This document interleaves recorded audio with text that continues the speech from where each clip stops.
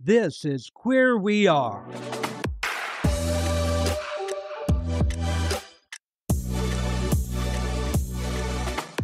Welcome to Queer We Are, where each week I have conversations with some of the most interesting LGBTQ guests who will lift your spirits through their stories of good works they do, or challenges they overcame, or how they keep up positive attitudes. And some even do all of the above. If you need a feel-good show to keep your hopes alive or to help you get it back, then you're in the right place. My guest today, Del Shores, showed me LGBTQ movies in a whole new, big, bright, and beautiful light. Before I came out, I would search for any gay movie I could relate to. But most LGBT movies were depressing. Too much self-loathing, and later they all dealt with AIDS. Both are very important subjects, but come on, every film? There are films from the 70s that some consider classics, and out of fear of getting nasty emails, I won't name names, but I'm sorry, I hate almost all of them. Then, 1982's Making Love came out with Harry Hamlin, Michael Unkin, and Kate Jackson, and it blew me away. It was my senior year in high school, and I watched it more times than I can count. I watched it recently, and the production is not as good as I remember, but that doesn't change how it impacted me. And like earlier films, there was still a lot of angst. Things did get better in the mid-1990s. Now, the actors were usually straight, which is okay, but maybe a gay guy now and then. Also, they were fun and humorous, but they didn't connect with me as far as my identity.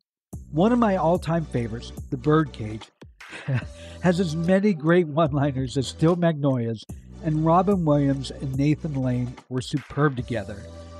Now, granted, I said the actors were usually straight. This was a few years before Nathan Lane did come out.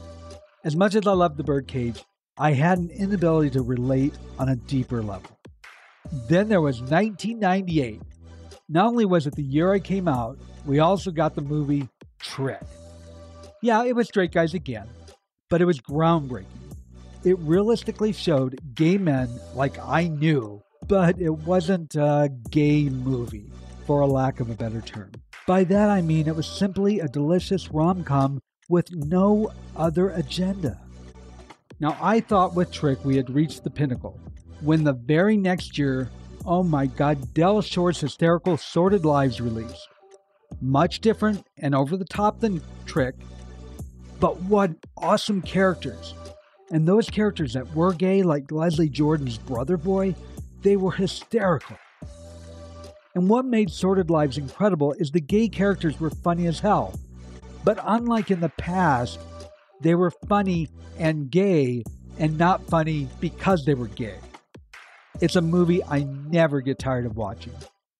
Del and I discuss Sordid Lives, we discuss his other films, we discuss his relationship with the great Leslie Jordan, and we also discuss Del's foundation, which is doing wonderful things for new artists. So hang on, I'm your host, Brad Shreve, and as I said, my guest is Del Shores, and stay right where you are to hear this incredible man, because queer we are. Del Shores, I want to thank you for being with me today. It is greatly appreciated, and I'm very honored. Well, thank you for having me. I've been looking forward to this. Well, I'm going to start out the gate where I think a lot of people would expect me to, and I want to talk about probably your best-known production, which is Sordid Lives. And I also want to talk about Southern Baptist Sissies, because I want to compare the two. Now, I'm sure, believe it or not, there are some people that aren't familiar with Sordid Lives. So can you just give a brief synopsis of that film?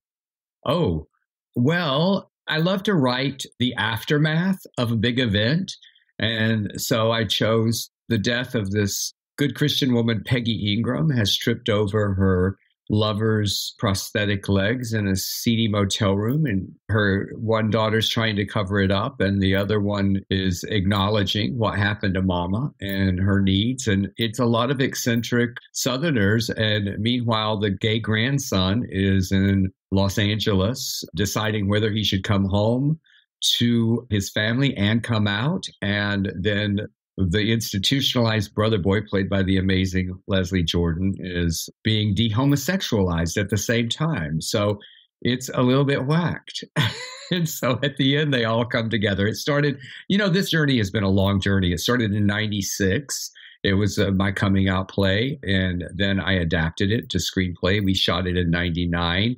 It opened in film festivals in 2000 and then went to theaters in 2001. The DVD came out in 2003, and the crazy cult phenomenon happened because of it running 96 weeks in Palm Springs.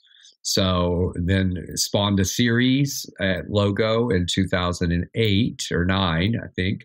And then the sequel, which is the final chapter, A Very Sordid Wedding, came out in 2017. So there you're all caught up. There we go. 96 weeks in Palm Springs. That's impressive. It was crazy. A lot of people in the play followed you into the movie. Am I right? That's right. That's right. I drugged them into it. It's like, well, I asked because I noticed you tend to use the same individuals. I do. In your plays and in your movies. Now, are they reaching out to you? Are you reaching out to them? Clearly, there's a connection, a bond. I'm not really lazy. They become my family. Mm-hmm. But there is a part of that where if you hear a certain voice in your head while you're writing, I think it just adds texture and depth to the character. And so I have a lot of muses. I hear Ann Walker's voice. I hear Dale Dickey's voice. I heard Leslie Jordan's voice so much with characters that I would create, and I would just return to the well. And I love working with new people, but I also love returning to my family. Just like we have our chosen family, right? Yes, we do. And they are so important. Yeah. Now, one of the beauties, I think, of Sordid Lives is your casting. Every single character is perfectly cast. They play their roles beautifully. You mentioned Leslie Jordan, and of course, there's Olivia Newton-John was there, and they're both no longer with us, and I'm sorry, I know they were both friends of yours. Yeah. But it's Olivia Newton-John playing Bitsy May Harling. I never would have thought to cast Sandra Dee as a trashy singer in a honky-tonk. That has bisexual tendencies. So, yes, it was such a great journey with Olivia because Olivia and I remained very close, but we were close before we shot the movie. Her sister, Rona, who, oddly enough, we were talking about deaths. Rona died 10 years ago today, and it was very weird today not to reach out to Olivia about Rona because now Olivia's gone. Anyway, Rona and I were in an acting class together many, many years ago, became friends. She brought Olivia in 1984 to see my first play, and I was on stage, and I met Leslie in that same theater, same year, and it was really 85. The play opened in 84, but they saw it in 85. And she just became so supportive of my work, and that's who she was. She loved her friends, and she had a crazy great sense of humor. When I wrote Sordid Lives, she came to the play, and on my birthday one year, she called me and sang to me and asked me what I was doing lately. And I said, I'm writing the screenplay to Sordid Lives, or I've just written it, and I'm trying to get celebrities, stars attached to a few roles. And she said, why don't you let me play that singer and teach me the accent? And I said, seriously? I mean, my superstar friend wants to be in. I said, there's no money. And she didn't say it, but I think she really would say oh, honey, I don't need money.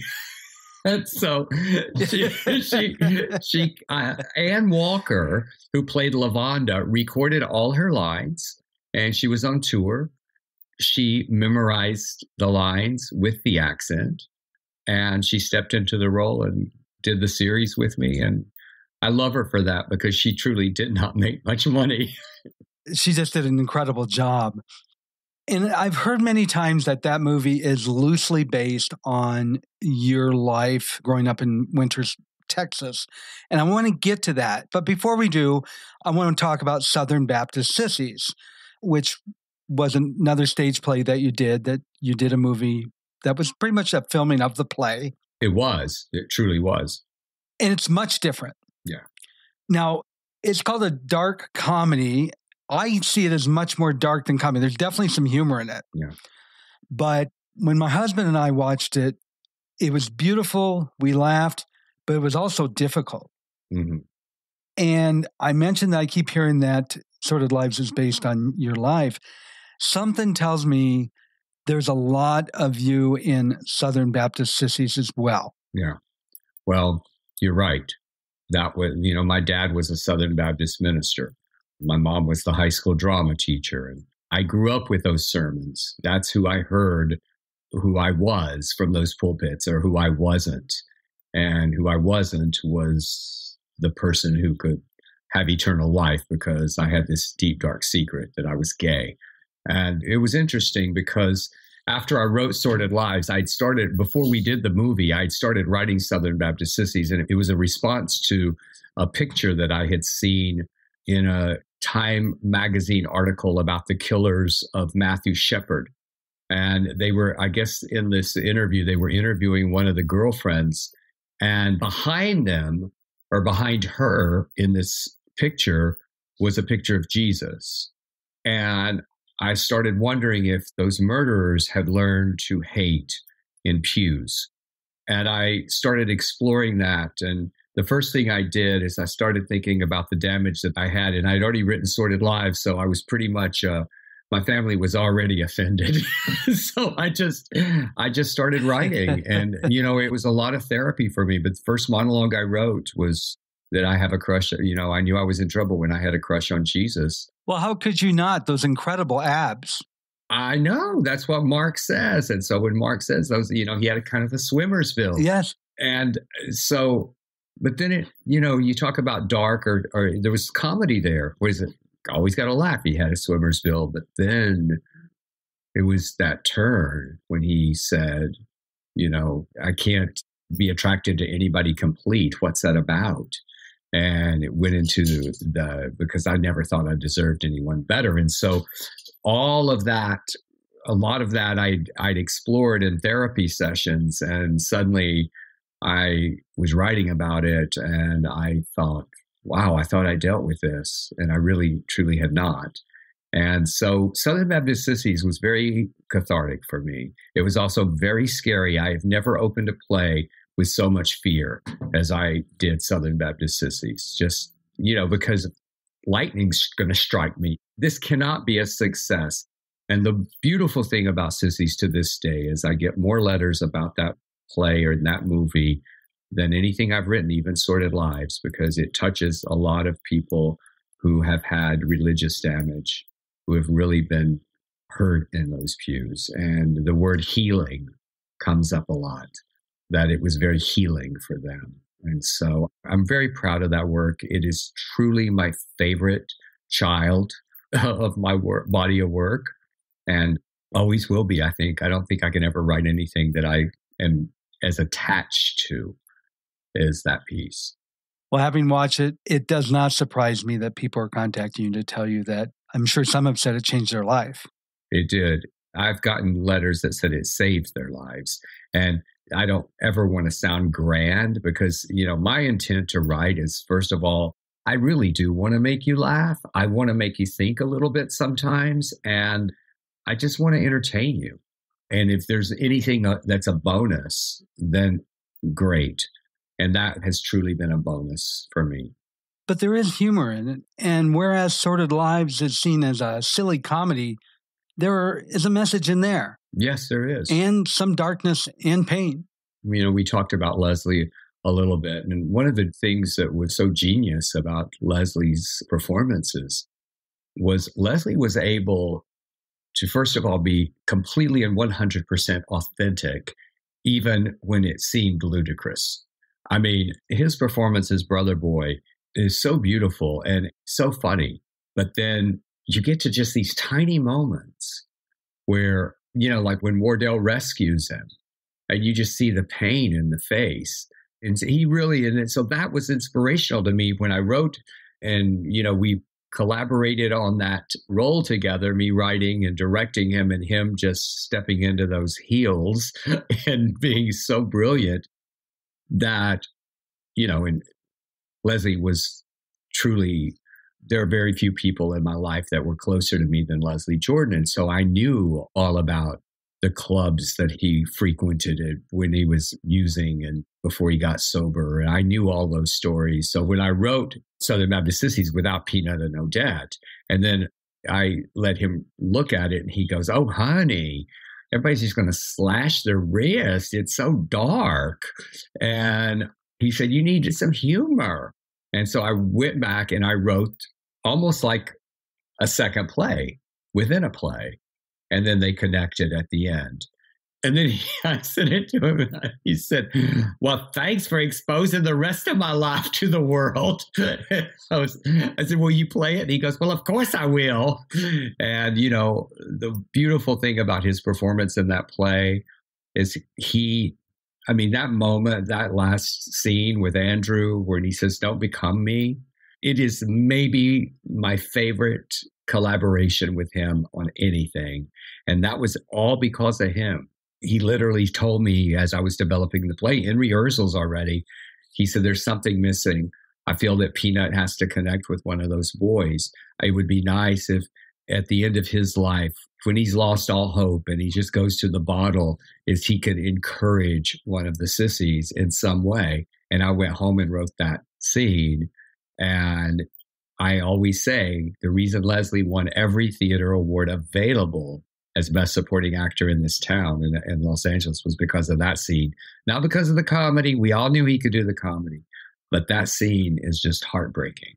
And he's so authentic and just beautifully drawn. It's extremely short, yet it ties everything together. I couldn't imagine the film without it. Yeah. Isn't it crazy? It's like 1 minute and 21 seconds because when Leslie passed away, everybody was asking for that scene. And so I got my friend Emerson Collins to pull it from the movie, and then it went viral everywhere because so many people, you know, were aware of him and not aware of Sissies. And his death gave it, you know, even more profile, which I'd rather have him than that. But well, I want to say I've worked in the hospitality industry, mainly the hotel industry, for decades. And having seen a lot of celebrities, I've never been starstruck at all. Just, it's like, oh, of course I want to take a look. But that's usually been about it. And then, of course, once I moved to LA and, you know, it's a regular thing, it's been very rare. But there's two that really made me step back. One was Shamar Moore, but that's only because I wanted to jump his bones. And the other, you mentioned Leslie being sober. I actually used to see Leslie quite a bit at meetings, and it took everything I had to respect that and know it is not the place because I so wanted to thank him for his work. Mm. And I hear that he's going to be honored with a star in Palm Springs. Yes. You know, I don't know if you saw on Instagram when I have a star in Palm Springs that happened, I think, in 2006 after the big craziness of Sordid Lives. And then we were on tour there with 3 of my plays at the Annenberg. But about a year before Leslie passed away, he was in Palm Springs and he's like on my star with a glass of tea. And he's going, "I don't know why Dale Shores has a star and I don't have a star." And then he just poured the tea over my star and he goes, "Oops. Anybody got a jackhammer?" And so when he passed away a few weeks later, I posted that and said, "Okay, y'all, it's time for Leslie to have a star." And the Chamber of Commerce in Palm Springs reached out to me. They said, "Sponsor it, you know, just nominate him." And I did. And they said they had never had a more positive response to someone getting a star than Leslie. So Leslie will have left this plane October the 24th, and he actually got sober on October 20th. I mean, he got sober before he got sober October 20th, but then he had to go to jail because he got sober. Wasn't the first time, but that's when he got sober. And because he called me on my birthday and wished me a happy birthday from jail. So I can always remember I was 40 years old. He would have been sober, 23 years. I'm 65, 25 years. So anyway, his star is going to be unveiled October the 20th in Palm Springs and right behind the Rowan in that park. And there'll be a nice ceremony that I'm hosting on October the 20th. Well, I think I may take the 90-minute drive and be there. Please do. Oh, I would love that. Come. It's going to be a great ceremony. We're going to have a lot of fun people. Maya Bialik is coming to speak, and some of the Sordid folks. So there'll be some music. It'll be a wonderful celebration of Leslie. And we're going to come back to Leslie and some of the other productions. Before we shift gears, I do want to tell a listener, a lot of you may only know Leslie as Beverly Leslie on Will and Grace, and he was hysterical. But if you haven't seen Sordid Lives or even Southern Baptist Sissies, you ain't seen nothing yet. So check them out.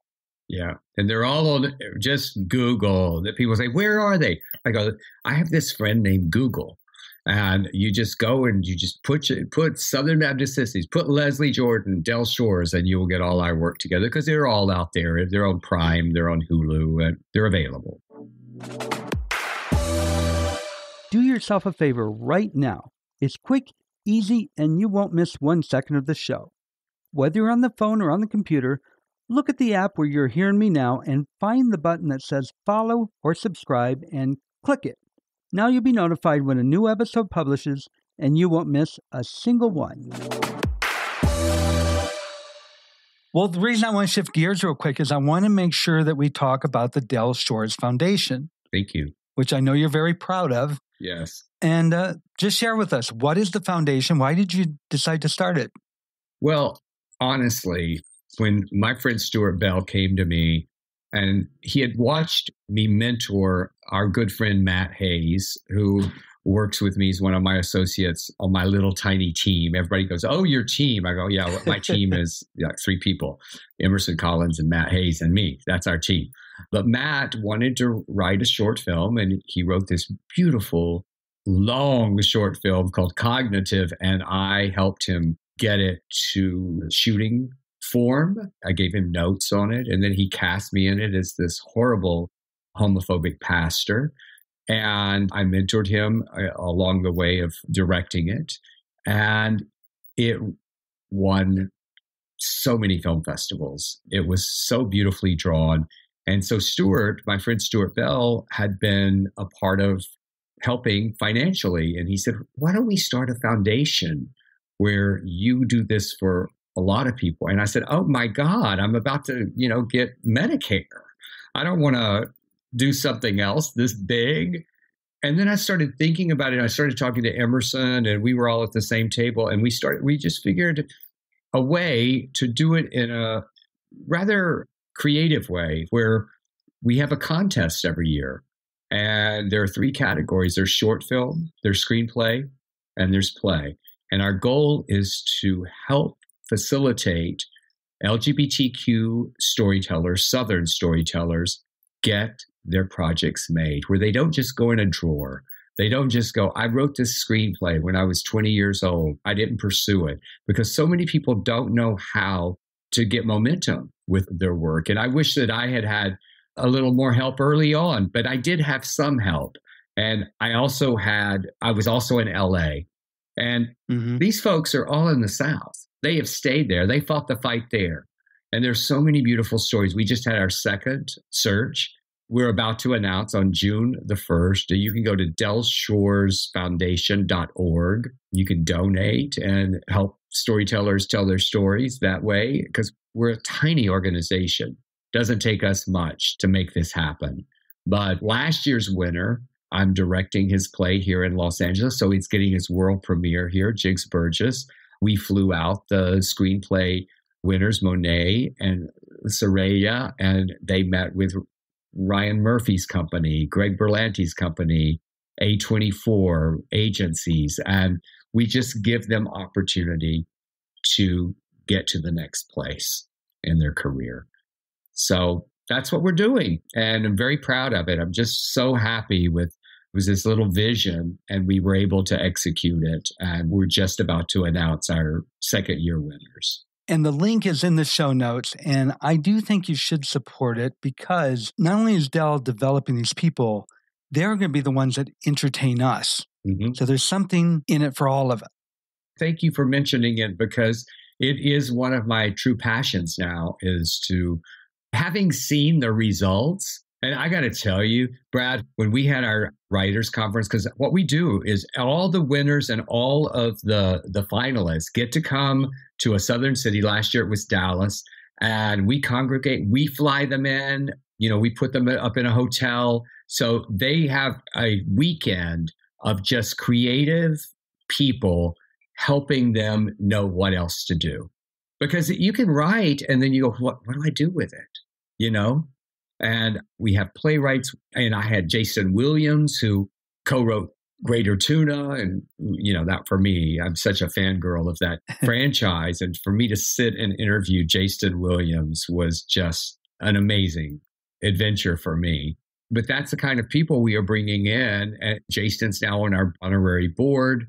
And the foundation actually is sponsoring the Star out in Palm Springs for Leslie, because it raises profile, because there was no better Southern storyteller than Leslie Jordan. So, he will always be our honorary co-chair of the foundation. So anyway, we're really proud of that work.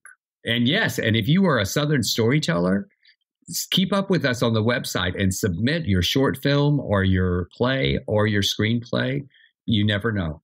You've had your series of difficult times. Your coming out experience is not the way you would have preferred. You also had some challenges after Sordid Lives, this series was canceled. Yet, through it all, you've had incredible success. How do you define happiness? Well, I think happiness comes and goes, and it depends on the day. I think that when you're in a really good place in your life, that it's so helpful. And there have been many of those in my lives, and our lives are hills and valleys. And so, yes, 2008 and 9 was not so. The series comes out. It's the number one show ever on Logo until RuPaul's Drag Race came. And we weren't treated very nicely, not by Logo, but our producer was stealing money. And, and we suddenly, our success was not rewarded. I lost my home during that time. But then you go back just a little before that, and I was on Queer as Folk for 3 years. And I was getting all that TV money, and I was happy, and I was, in love, or thought I was. And then the divorce happens, and then, there's another downtime. But then your kids graduate from college, and you go, wow, I raised some amazing daughters. So I feel good right now, and that's what matters. Today, I'm very happy. I'm in a relationship now for the first time in a long, long time, and he's a beautiful man. And I don't mean just physically. He is a beautiful human, and he's age appropriate. I think, we all learn from the past, and hopefully I have learned. I also think, Brad, I don't know about you, but I mean, we look at the positives in our lives, and sometimes we look at the negatives too. And sometimes the negatives create a positive in a weird way. And I have to say that Leslie's death, especially, it made me look at other things. And I thought, well, that's not that important to be upset over this, fill in the blank. That's really not important at all. So I feel like that happiness sometimes comes, besides in waves, it comes with experience. It's like you go, okay, why did I fret this bullshit? Why did I worry about it? It's just stupid. Stupid. You think about, oh my God, the time I went off on that poor lighting designer. Why? So I'm taking more breaths these days, and I think that helps with happiness. I agree with you 100%. I'm getting asked, and therefore been doing a lot of inspirational podcasts, because my past has not been the stuff dreams are made of, and they want me to share my story because I see it all today as an adventure. Yeah. I didn't see it that way at the time, but it's all a part of who I am today. It's so interesting. I keep going back to him, and I told you, I don't want to talk as much about, maybe the healing has started because I'm feeling like it's okay to talk about Leslie today. I usually, one of the reasons I didn't want to talk so much about him is because it really just makes me so sad, and it's reliving the grief again. But on that subject that you just said, because you just said that you saw him in recovery rooms, and after my second divorce, Leslie came to me and he said, I want to take you to an Al-Anon meeting. And I said, oh, Leslie, I don't want to go. I just don't want to go. I've been to those Al-Anon meetings. It's just like listening to these pitiful people tell these stories. And he said, you are one of those pitiful people. And I said, oh, okay. So he took me to this Al-Anon meeting, and it was over there on Robertson, right across from, there's another little house that they have a lot of AA meetings, but this was across the street. And I remember that it's called the Log Cabin. Yeah, it's right across from the Log Cabin is where I would go to my Al-Anon meetings. And he went with me at first. And the first time I was there was this woman, this beautiful African-American speaker, with this woman who said, how many newcomers are here today? And, I raised my hand, and she said, I want to just talk to you for a second, all of you. She said, I know that probably you're here today because of some darkness in your life or your perception of darkness. But one day you're going to look back at this period and you're going to see that that's when a ray of light entered. And I didn't leave with too much more than that day. But man, as I looked back at what she said was so brilliant and so simple, because that needed to happen in my life. That divorce needed to go. It's time to weed your garden sometimes. And I don't want to get all woo-woo and crazy on you here, but in that, I look back and I thought, man, that was new beginnings for me, and not in a negative way. That was new beginnings in a positive way. My work got better. My work ethic got better. The distraction wasn't there. I wasn't complete, I learned how to not be such a fucking codependent, there is the line in Southern Baptist Sissies. I'm so fucking codependent, when I die, somebody else's life is going to flash before my eyes. So I love that line. Yeah, as do I. So anyway, that's my little sermonette today. I'm going to actually make you do another sermon, because there's something I want to know. You and I are very similar in the sense that we were both married. I had a daughter. I was in my mid-30s when I came out. I'm not sure what age you were. That's exactly same, 35. Okay, so we were the exact same age, but our experiences were different. I chose to come out where you were exposed, and that was a difficult time for you. As you said, your father was a Southern Baptist minister. Mm-hmm. There are two especially tragic characters in Southern Baptist Sissies. TJ is one, and he broke my heart. He suppresses who he is, marries, has children, and stays a good church-going man. I was feeling more than anyone else. I was connecting TJ with you. Well, I have often said that I'm all of them. They're all me. There's all a piece of me in all of them. But I guess, yes, that part of TJ's life up until I was 35.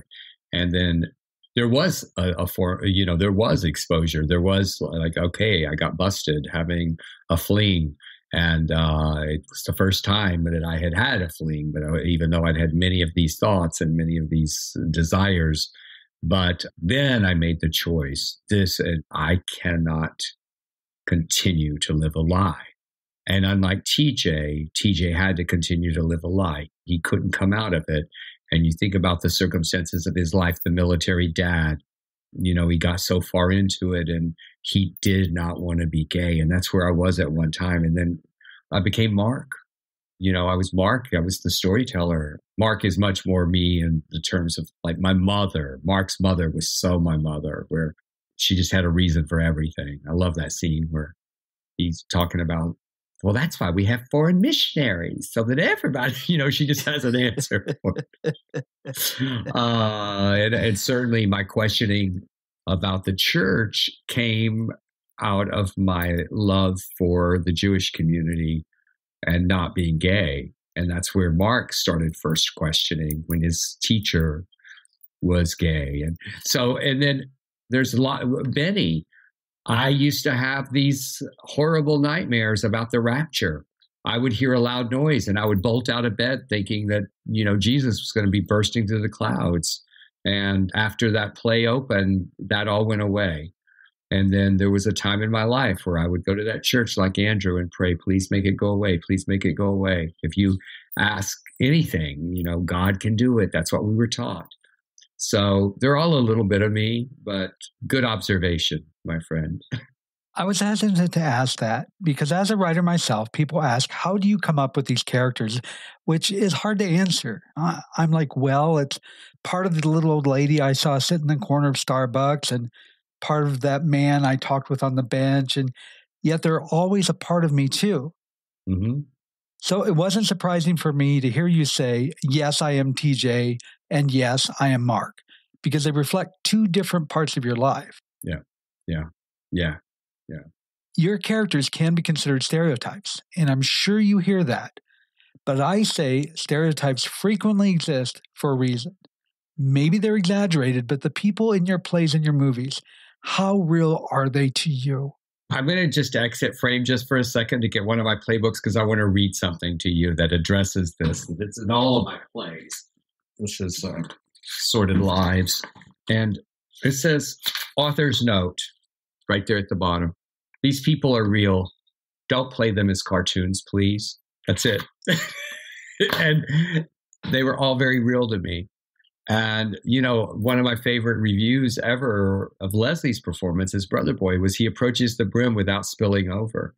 And when someone says these people don't exist, I go, I've never been down to a small town in Texas because I get much more, it's mainly critics who have said that, but I get much more of people who go, oh my God, I know Juanita. She is down at the bar. I know her. Mm. My mother is Latrell. I have an Aunt Sissy. I have an Aunt Lavonda, So it's okay, though. Whatever people want to say, that's okay. It's like when I look at Rotten Tomatoes and I see that the critics are only 32% of the critics gave Sordid Lives, the movie, positive reviews, but 87% of the people gave it a positive review. So I'll take that. No surprise to me whatsoever. Yeah.